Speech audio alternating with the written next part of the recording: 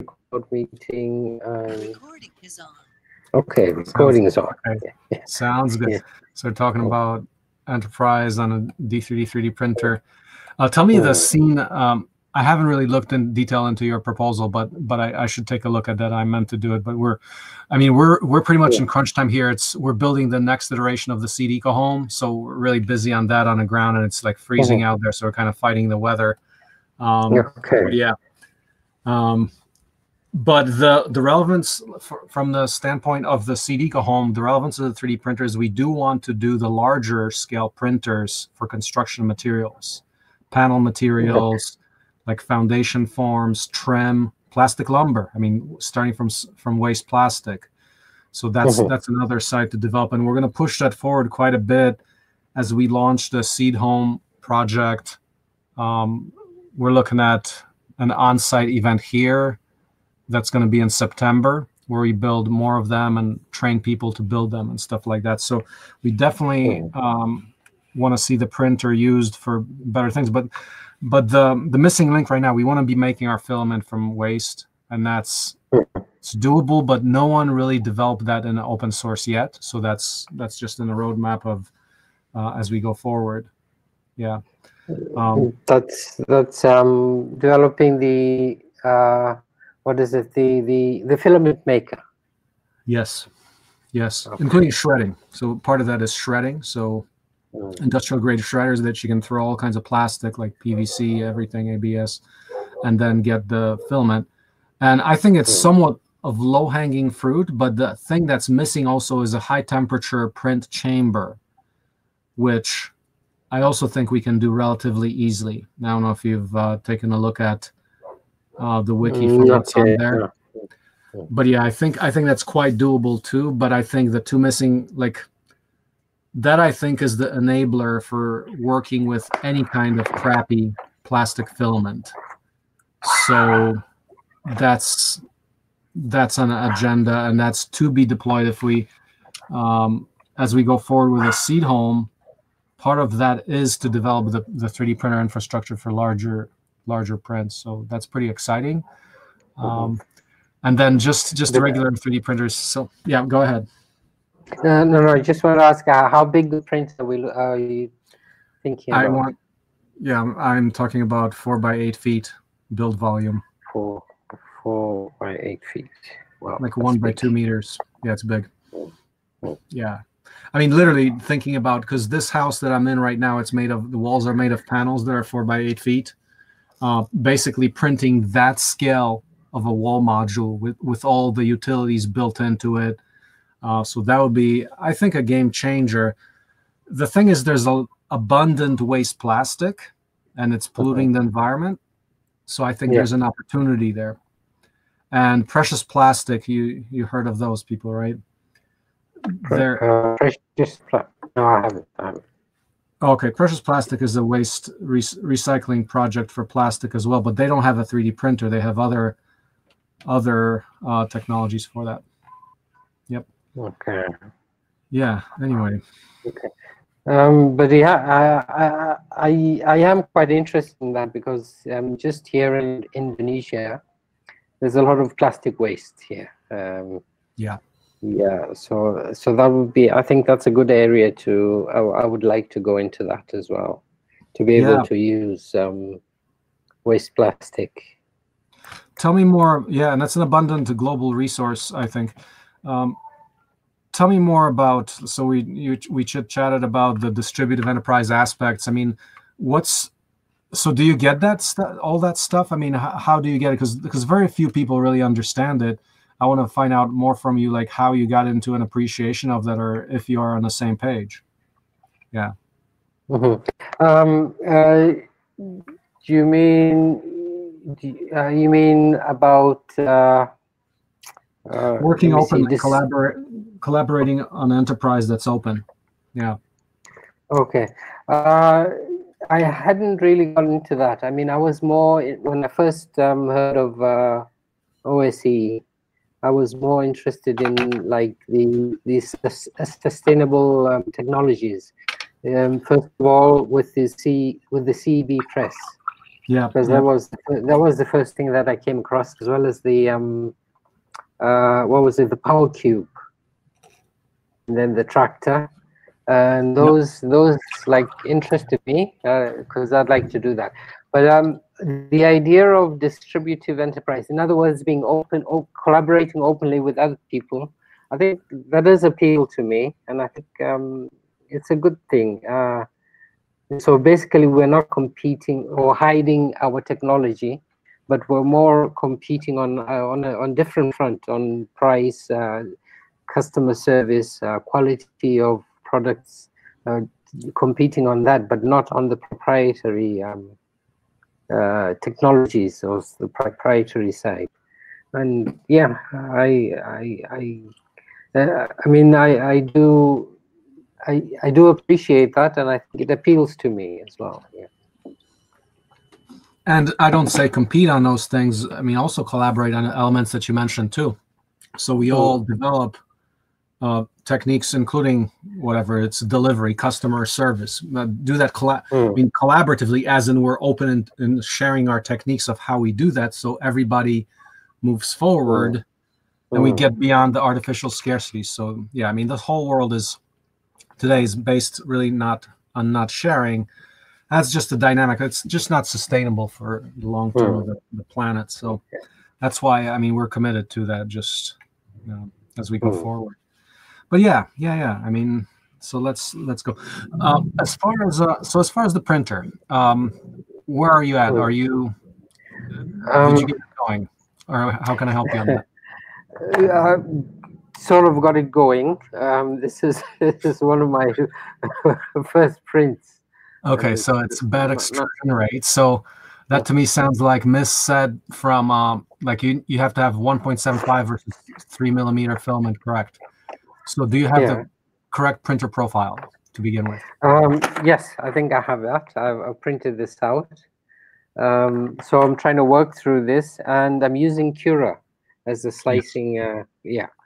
But some of the settings, just I'm not sure how. For instance, before, because I was using the Linux 2 software, and in their Cura, the bed temperature appeared there. But now I've switched over to OS because of the meeting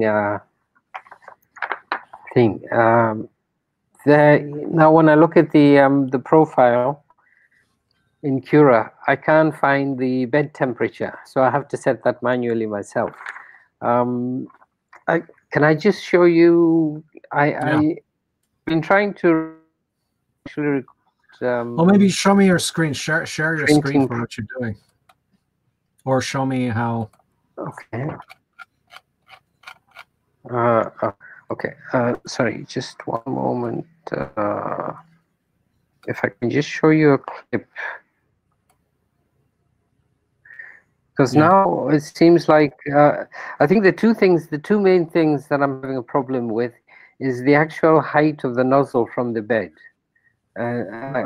How I'm not sure. Do you just set that by eye, or because what I've seen in other videos, on printing, is that where they use a piece of paper to set the distance between, the bed and the nozzle. So okay, so let me explain the concept.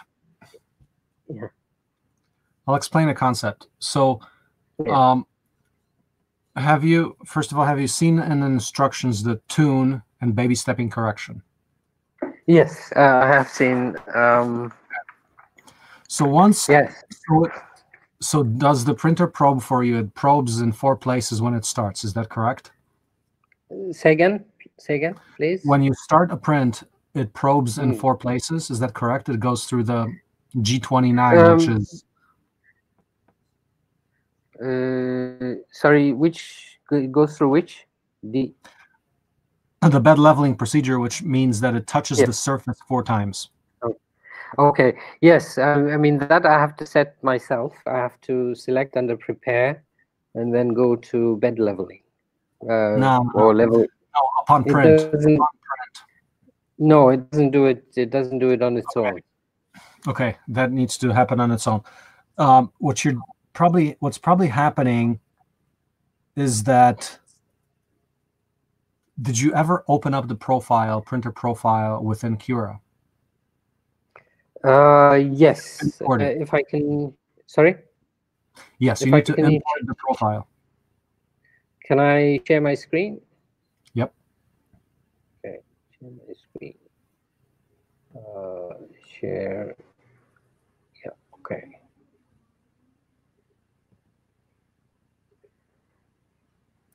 Okay, are you seeing my screen? Yes. Okay, so what I have here in Cura, this is Cura. Oh, my camera's gone off. You're on Mac, okay. Yeah, right. So I have this course profile, and that's the one that I've been working through, trying to work through. No, I don't mean that. Yeah. Printer profile is the .ini file.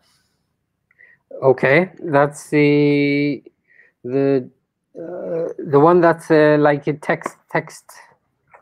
Yes, you have to import that. How do you import that? Take a look at this file. Okay. Sorry, where am I? This actually, someone else just did this. So, can you see the chat box? Can I see the chat box? Go into the chat, which is on the left-hand side. Chat box. Okay. Yeah. I see the chat box. Click on it. Is my camera off? My camera's gone off. You're still sharing the screen to me. Oh, okay. Right. Yeah. I see the chat. Okay. That's this is done for Mac. Okay. Download the initialization file. Adding profile. Okay.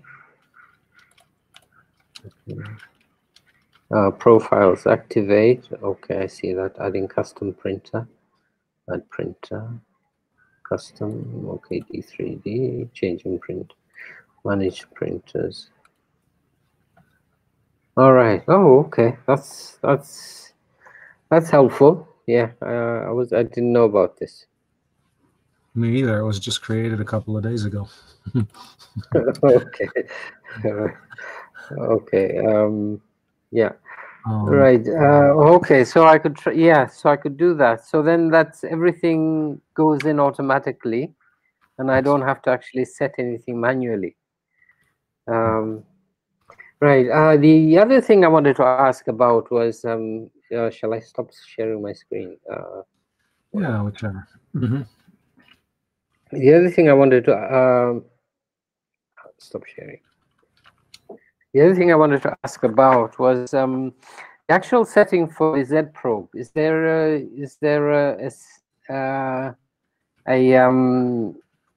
a distance from the end of the probe to the bed that we set it, or how does that work? Right. So what happens when you have the printer profile done properly, then when you slice a file and run the file for printing, it'll do bed probing, and once it starts printing, go into tune baby stepping correction, and you turn on the knob. Yeah. Until it's at the right level. Forget about the paper, whatever, this or that. You'll see it by eye that it's actually touching the bed. What is touching the bed? The nozzle or the filament? Nozzle. Well, the filament. It's going to be, the nozzle has to be above the bed slightly, but you'll see it once it goes to the right distance. You'll see the layers get cleanly attached to the build plate. Okay. Right. Okay, so don't have to worry about the Z probe.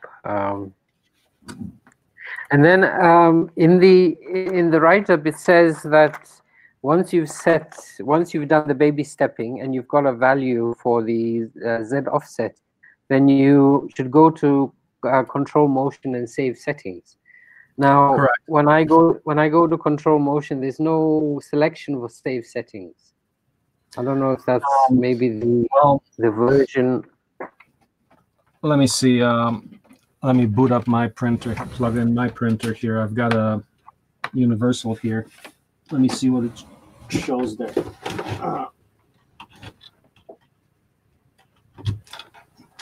Okay, when I go on the, so here's this.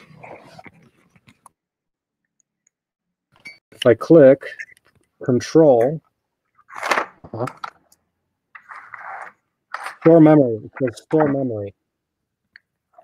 Sorry? It says store memory. Under Store control. memory. On. So I'm going to correct that right now in a guide. I know that was done kind of quickly there. So go to click, control, Motion. store memory. But first you have to go to motion and click motion and Z offset and then store memory, because it will not retain that in memory.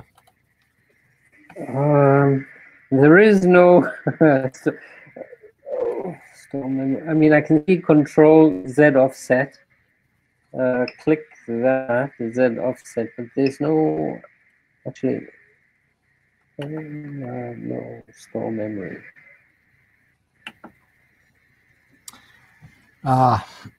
Control.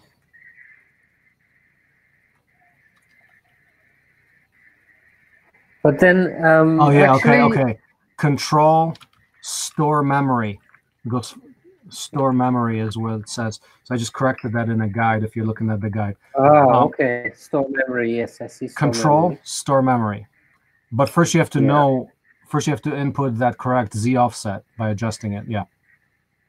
So for example, if you baby step down like to -2 millimeters, and your Z offset was -1, then you add -1 to -2. So it's going to be -3 total, and then save -3.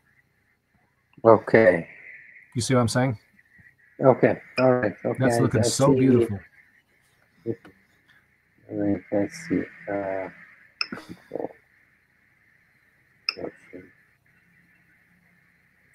And yeah.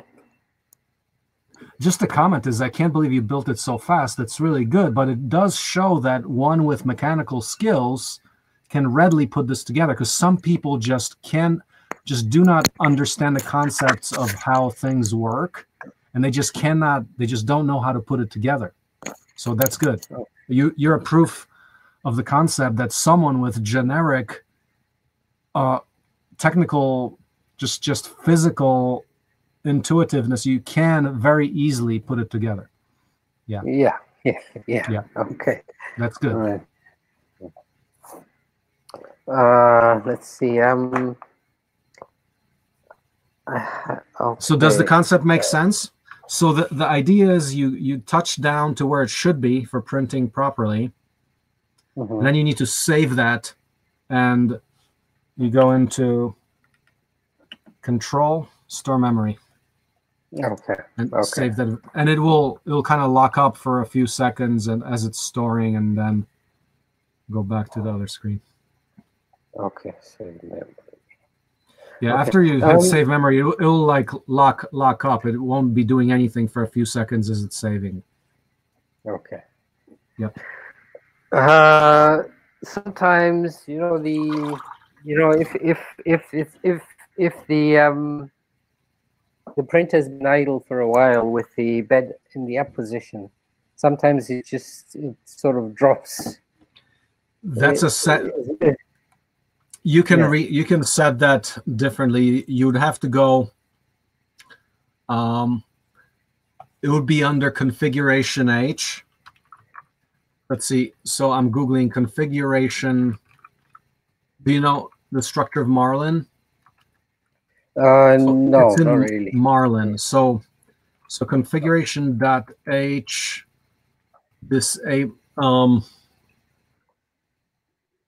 disable motor turn off. You'd have to change how to keep the steppers from disabling after print is complete. So to do that, Here, let me show you this. Let's read this. So take a look at this link. Okay.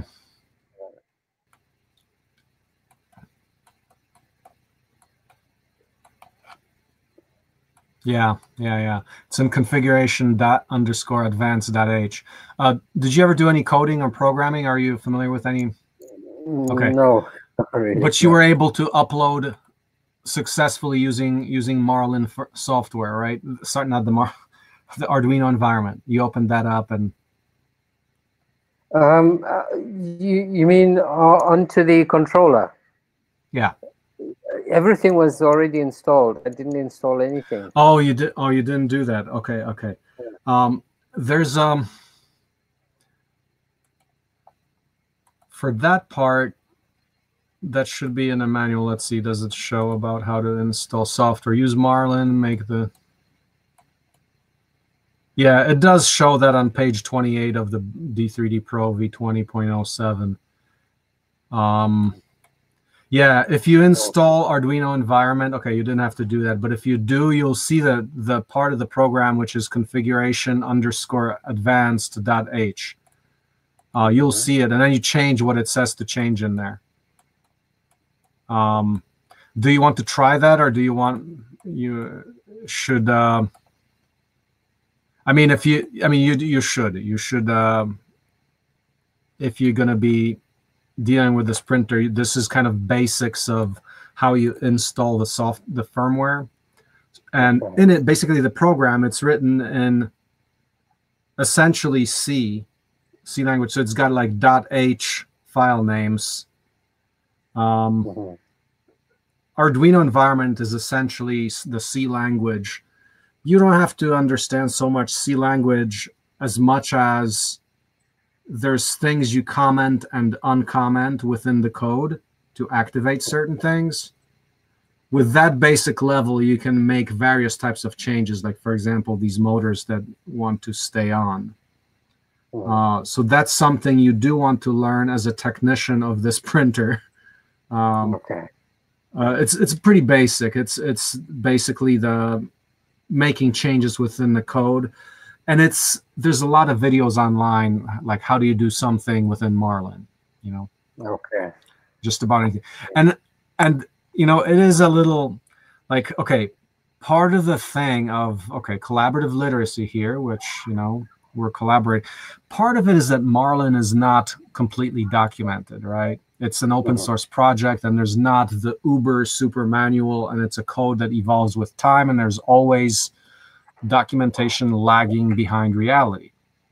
That kind of sounds like the OSC printer. Why? Because we constantly improve it, right? We're changing. Like, we had a super complete manual like a year ago or 2 years ago, but then we went to this new iteration, and it's no longer accurate, right?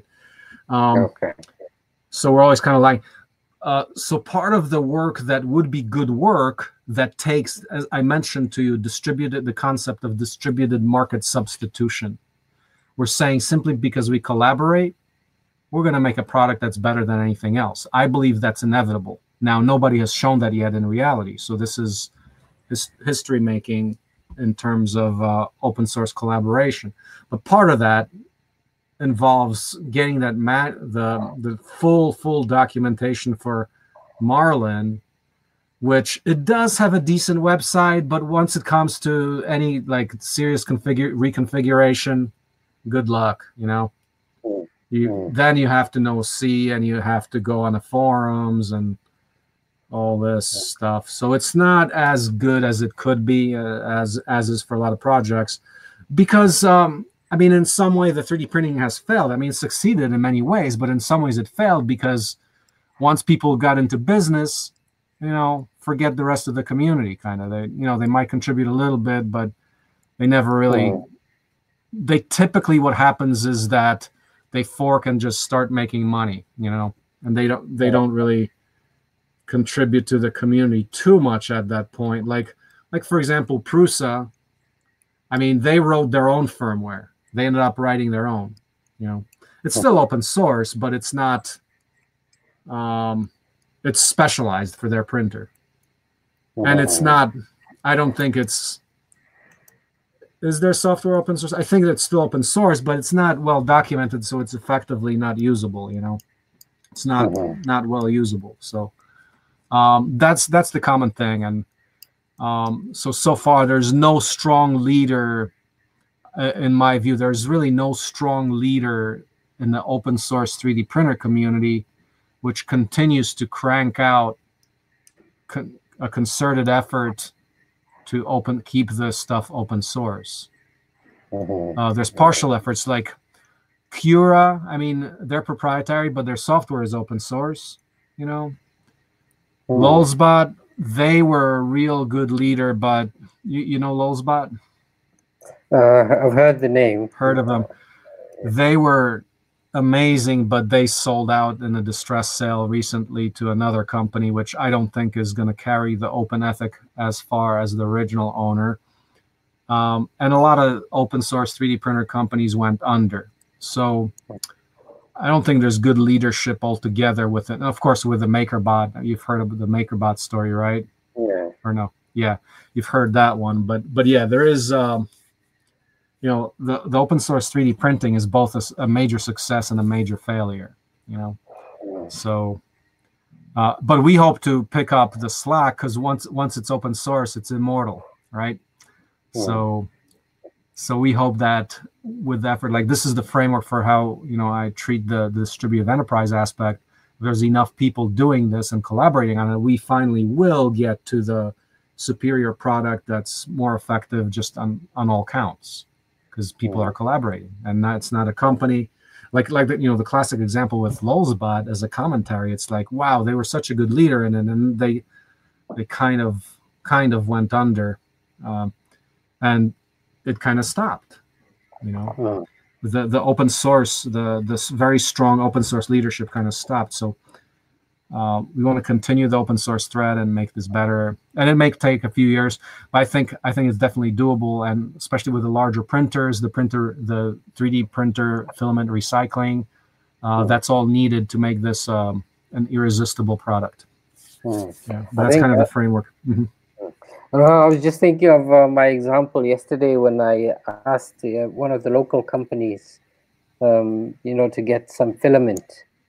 Right. And the guy was asking me what the make of the printer was, and I was saying, well, it's open source, and it uses 3mm filament. He said, oh, you can't get 3mm filament here, you have to get it from Jakarta. And I said, okay, how about 1.75mm? And he said, you want to put 1.75 millimeter filament in your extruder? And I said, yes. And he said, you can't do that, you have to change the whole you know, the whole extruder. So yeah. But anyway, which is not the case.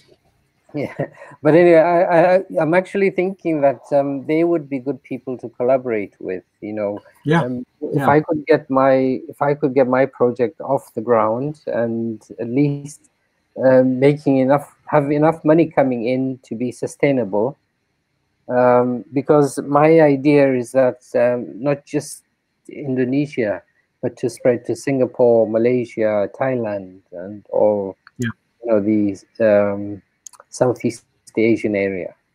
Yep. And I think to do that, it would be good to have to collaborate with other, you know, like the guys who are actually making or assemble. I don't know where they get their designs from, but I suppose it's proprietary. But yeah, it would be good to collaborate with them. Yeah, and definitely, like, if we can pick up more people who are truly open, but you'll find a lot of the greed coming in, and a lot of people won't understand the open source thing.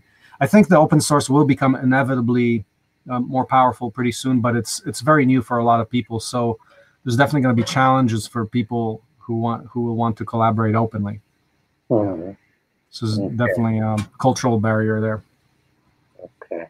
I mean, you'll run into that. You'll be like, okay, they'll be all talking open source, and then all of a sudden you'll see that they're not sharing any technical designs, right? It's going to happen. It's you just have to be pretty certain of it, because a lot of people also, the definition of open source is not, people don't really understand what it means. Like, it's not clear to people. They don't understand that economic freedom is part of open source. And I mean, a lot of people just abuse that word. So you can't really listen to what people say. You have to observe whether they're actually publishing. I mean, the classical one is like, which, like, I don't like, is like, well, it will be open source when, like that kind of deal, which is a lot of people say that, and they're not really. The important point about that is that you want to collaborate in order to get farther together, under the belief that you simply believe that collaboration is superior. And you'll see pretty quickly that most people will not believe that. So, but if we do find good collaborators, that will be awesome. And I do believe that in due time, this will succeed, and we'll definitely put significant effort into trying to make this succeed. Now our strategy has turned to the housing as the main product that can then provide the cash flow to develop a lot of other things, because the housing is very powerful. That's a very basic need. Yeah. But the housing, are we talking about using the CEB press? Initially, no. The initial model does not use CEB, but the later models, like hopefully next year, we will get back to the CEB, because it's much harder. We still need to do the a soil mixer machine in order to allow you to mix the concrete, the cement in there for stabilized block, so we can make stabilized block rapidly. Right now you can press very well with unstabilized soil, but that's limited, because if you've got rain, the blocks will melt away. So you want to stabilize it. And we built our structures, several structures here, like the first workshop, second workshop, the house, another couple of houses. We built with CEB, but we do understand that it's not as easy. But we will make it. It takes more capital to make it free. If you know what I mean.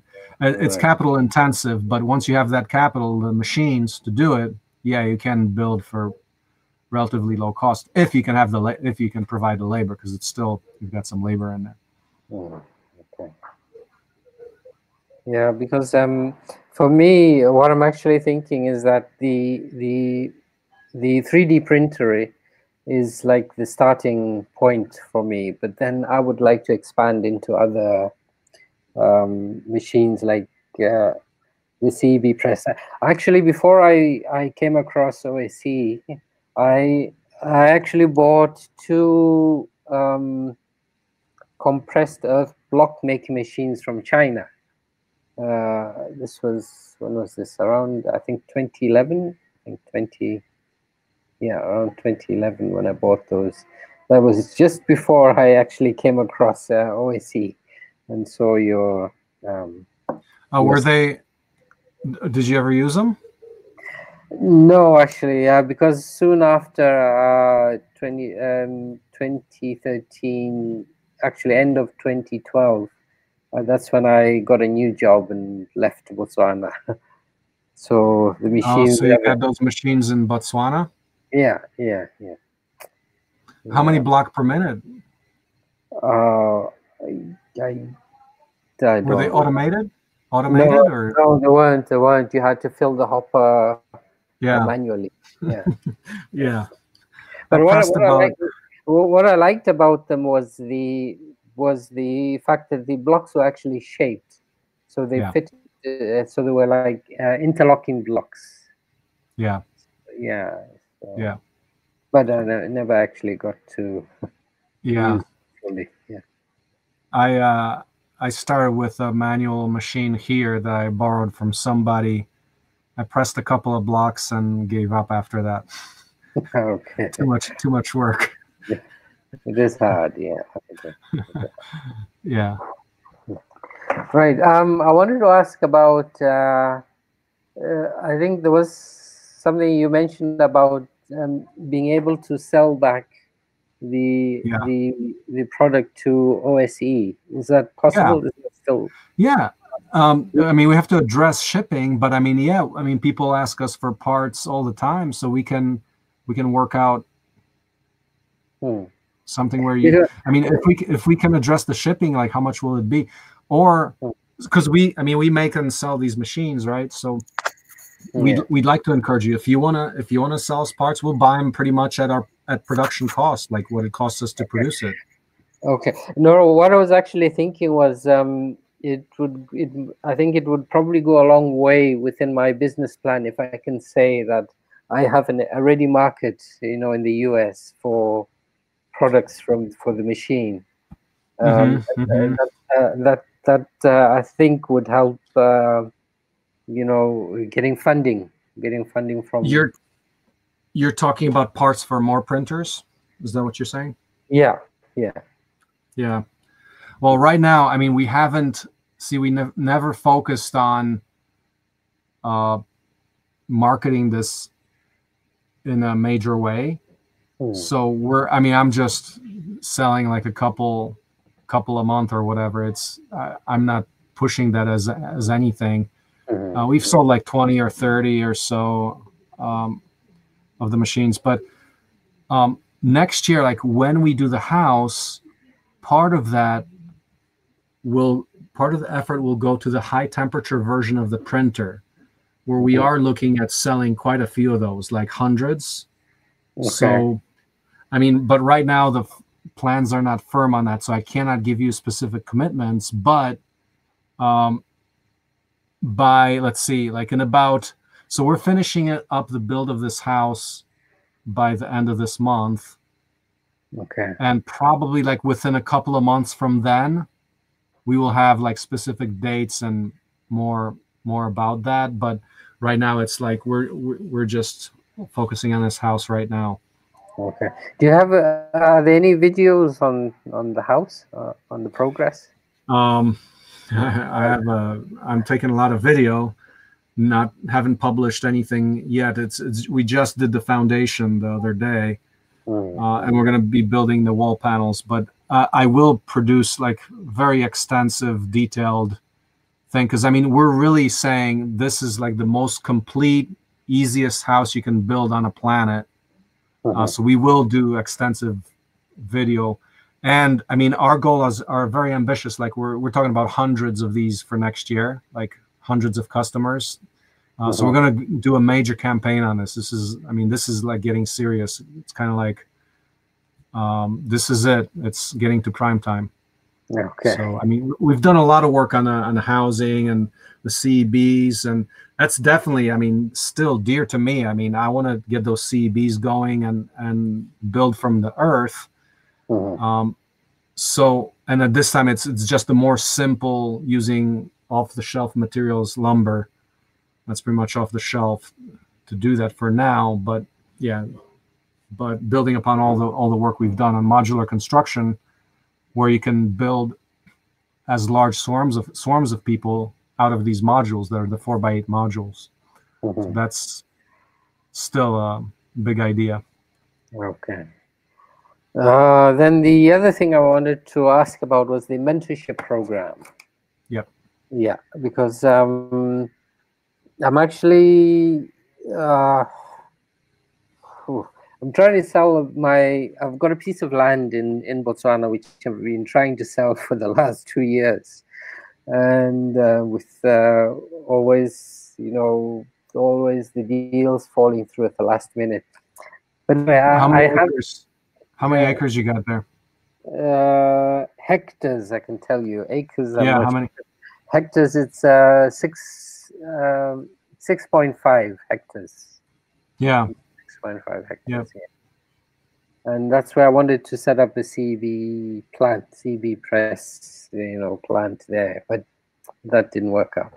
Anyway, so I've been trying to sell this. So this lady, there's been this lady who, former colleague of mine, when we were still at Air Botswana. So she's been interested in it, and she's retiring, or retired in October and just gone back to Botswana. So yesterday she said she wanted to pay the deposit, which is like half upfront, and then the other half after we do the title deed transfer.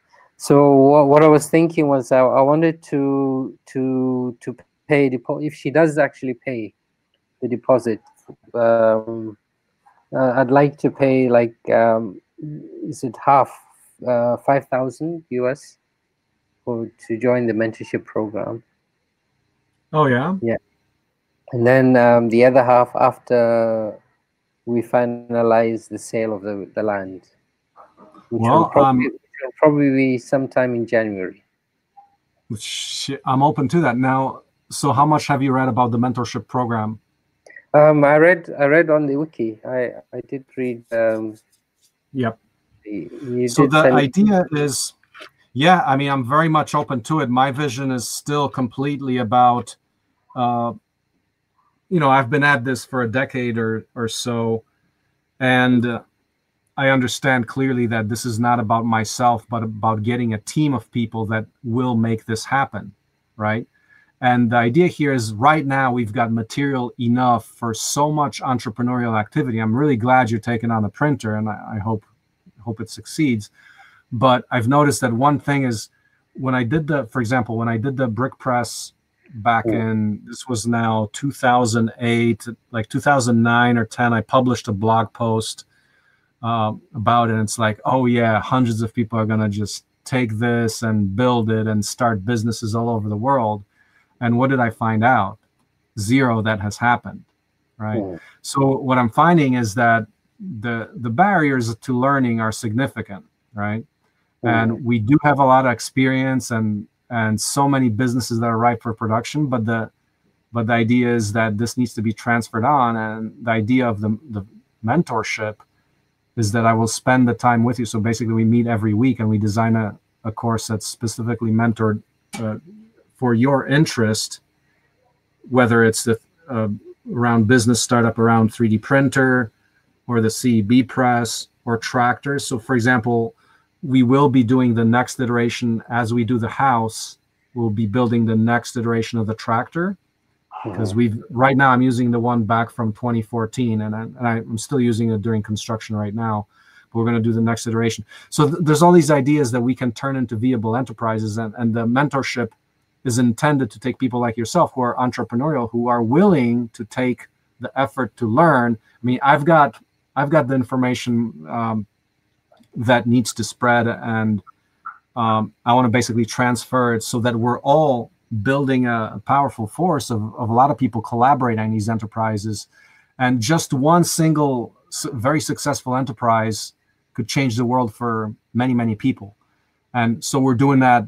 Like right now, our main effort is the house, but right with it is the tractor and 3D printer, because those will both be used so that you can make that house construction business the most efficient and robust, where the equipment costs aren't killing you because your equipment breaks down and then you have to pay all this money for it. We're in control of all those risks. So that's the goal of the mentorship program, to get people in the enterprise. And it's essentially a weekly meeting. I pretty much work with you and then set you up for an assignment. Like it's as much hands-on as possible. So you'd be doing either design work or whatever work it takes to take something to. So we would want to select something that you really want to focus on and take that to completion. If it's the brick press, we've done in 2019, we've done an initial design of the soil mixer. I don't know if you've seen that on the wiki. Yeah. You've seen that. We started that. That's never been built. But the next step on that program is to make sure we develop that machine, because as far as the brick press, we're pretty set that the thing works. Power cubes are robust. We're also doing, I mean, we always iterate. So we're doing the next iteration of the power cube, which is even more flexible. So for example, for the tractor, the current strategy for the tractor, the next tractor we're building is going to be 76 horsepower, but made of 4 power cubes. Okay. And the way it's designed is each power cube has got all the support in a mother power cube, but the actual power unit consists of the engine plus the pump only. All the support infrastructure is in the mother power cube, so that if you have a breakdown, you take this unit and it weighs only 130 pounds. So if you have a breakdown anytime in a field, you can snap in a new power cube just like that, so you have 0% downtime, which is better than you can say for anything. So that's the next iteration on the power cubes in the tractor. And I think it will be useful for I mean, we've dealt with all the issues like breakdowns of equipment and all that. That's all we deal with here, right? And that's why we redesign stuff to make it more resilient and robust. But that's the path you'd be engaged on. You're actually, I'll be sitting with you. We'll be actually collaborating directly on design. So as you're learning the FreeCAD and the design skills, primarily machine design guides is what I'll be teaching you. Mm-hmm. And you actually get to contribute by taking those principles and reifying that into CAD that we will then prototype. And the idea there is that in the summers, we'll always, like this summer, we'll have like last year we were supposed to have the summer of extreme, this year we were supposed to have the summer of extreme design build, which was canceled. But every year we will have 2 or 3 months in the summer where part of the mentorship program is that you can participate in that, so we can build out all the things that you've been designing and working on, and prototype the business side and just the physical build side. So yeah, so it's a completely collaborative process. Right now, I had a guy from South Africa who signed up. He kind of quit. He was really busy with his job, so he had to. He never did he could not have time to actually do the work that's required, so he kind of dropped off. But I definitely want to. I'm open to that, to the mentorship, where my goal is, like, as we go forward with the house program, I'd like to get a concerted campaign where we reach out. It's like, okay, let's find the best person in every country to do this, right? So basically market this and promote this, do a video, and get a bunch of publicity and marketing materials out there to actively recruit the people for the mentorship program, because I know this is going to succeed when we find people like yourself that are all over the world and willing to collaborate, because I'm convinced that we can change the world with that. So that's the basic idea. Okay, I'm all for it.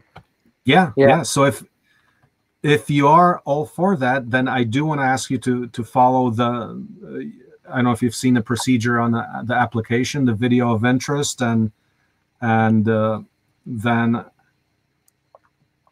focused interviews to get you, like, to talk about some other things related to the program, and actually start talking about what exactly would you like to accomplish.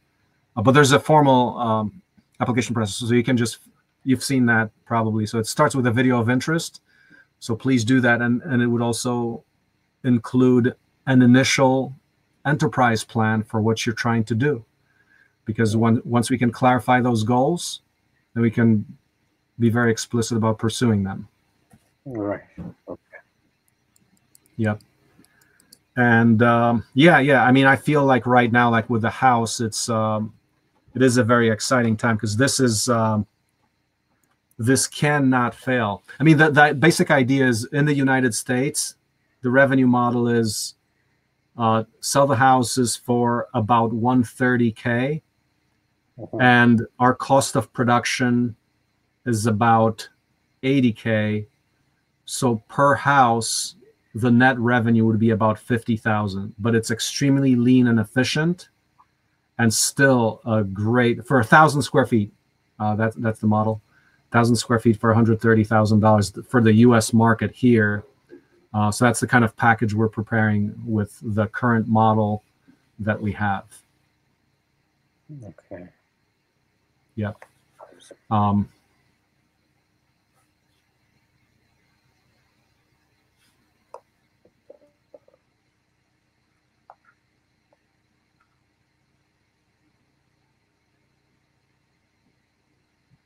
130,000. That's about how much?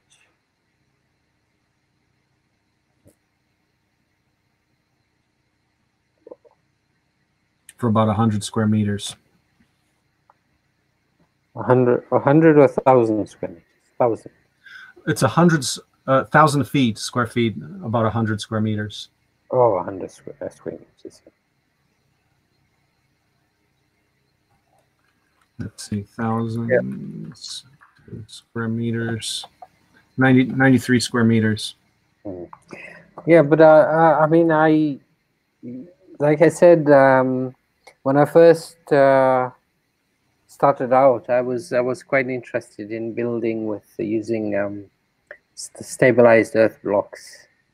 Yeah. So I would still like to be able to do that. Absolutely. Here in Indonesia as well. Yeah, it's so that would be one of the I would like what do you call it? A business unit, you know, dealing with building housing using stabilized earth blocks and using absolutely. this. I mean, okay, let me share. Have you seen any documentation from the build that we did in Belize? No, I don't think I have. Take a look at, click on that link that I just sent you, but we have pretty good news. So that's a very small house we built there, but we've demonstrated that you can lay those bricks extremely fast. When we set up a like a working work chain of people, we laid like 10 block per minute, like every 5 seconds or so. It's more than 10 block. We were basically, one person was passing it to the next person, and basically like bam, bam, right into the wall against wooden forms. So in Belize, we've demonstrated that the actual laying is doable. So our vision is that we can take like 50 or 100 people and build a complete house in a single day, like crazy efficiency. So the swarming model of production, we're designing our workflows for that, or you can use it just, with a few people, standard construction methods, but we're designing everything so it's swarmable in parallel, because we envision things like, take a church group, take a bunch of people like in a disaster zone and just get them all building their next civilization, that kind of thing. Yeah. So, yeah. Nice. Yeah.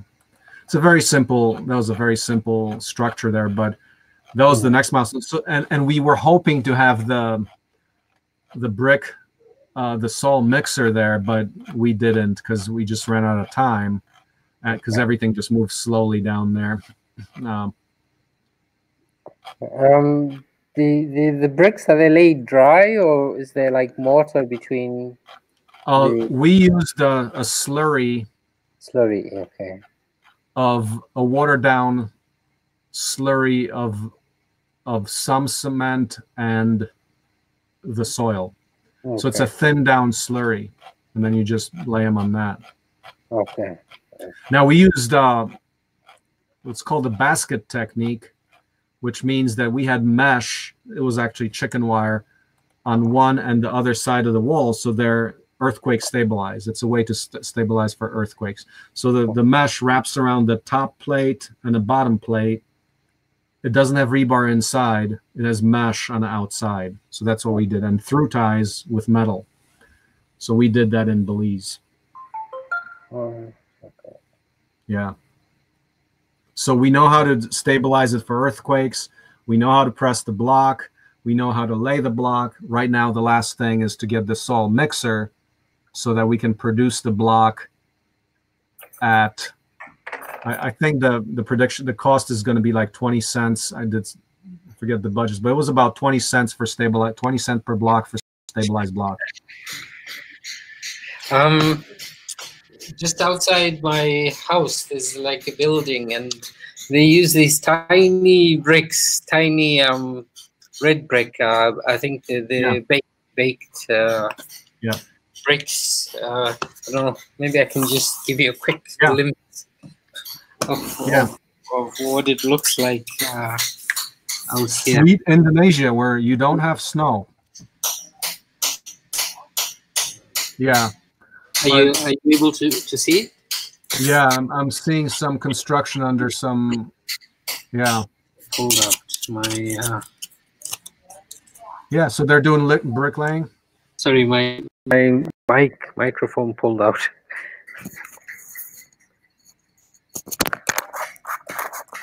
Jose, are you able to see?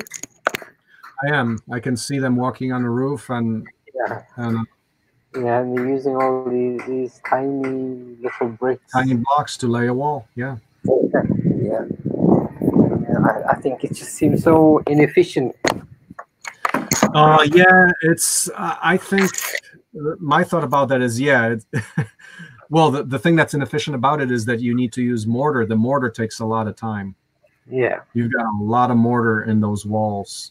Yes, there is. Yeah. The slurry like we use, it's pretty easy to mix that pretty fast. We had a big barrel that we were mixing with on the back of a tractor. But we perfected that. We got the slurry down. We got the blank because for laying bricks, the limit is not how fast you can take the blocks. It's how quickly you can butter the walls up with the slurry. So we got that down. And as I said, our next step is to get the super efficient production of blocks. So basically, one person on a tractor operating this soil mixer, throwing soil into the soil mixer, can produce the block, and another person now stacks the blocks on pallets for later use. That'll be the kind of workflow. Okay. Oroville, you know Oroville Institute? Oroville Earth Institute? Nope. No, I haven't heard of. They're the guys in India that are the experts on compressed earth block. But Orville Institute, Orville, or Orville, Orville. Yeah. Institute. Okay, I'll look it up after. But their path, I don't know. I think we can be. I just put a link in there. I think we can be more, like in terms of the production process, be much more effective than they are. They use and their equipment is also much more costly than ours.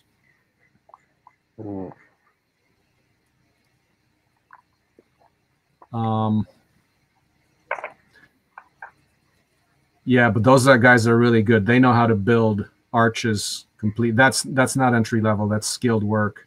Okay. Yeah, those guys are. I think they're the best in the world in the topic. Oh, okay. But they're not scaling. They're not. I mean, they're not replicating their work. I think the way you can make that work scale is if you have access to affordable equipment. They have proprietary equipment and it's expensive. Yeah. I mean, they designed it, but it's not open source and it's expensive. Yeah. There was before I went to China for my block machines, there is a company in South Africa which produces a CEB press block machine. But it was so expensive, couldn't afford it. That's why I went to China instead, where they made a copy, a sort of similar copy in the same machine. Yeah, I haven't seen anything as cost effective as our machine. I mean, as far as I know, we're like 3 to 5 times cheaper than anybody else on the market. More like 3 to 10. Okay. The South African one was called Hydroform. Hydroform. Yeah. Oops, where am I?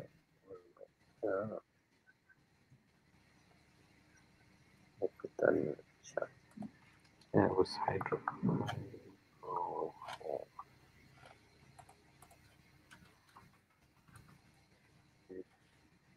Hydroform block machines. I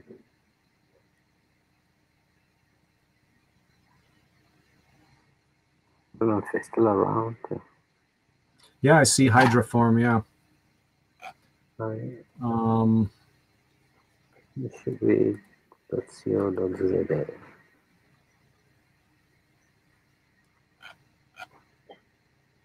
Yeah, I mean, if they want to collaborate, we can.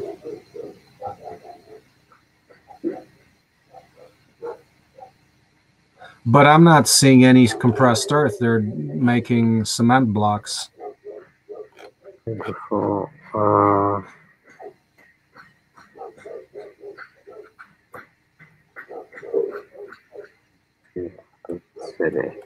that was the selling point, actually, making compressed earth blocks. Hydroform.com, maybe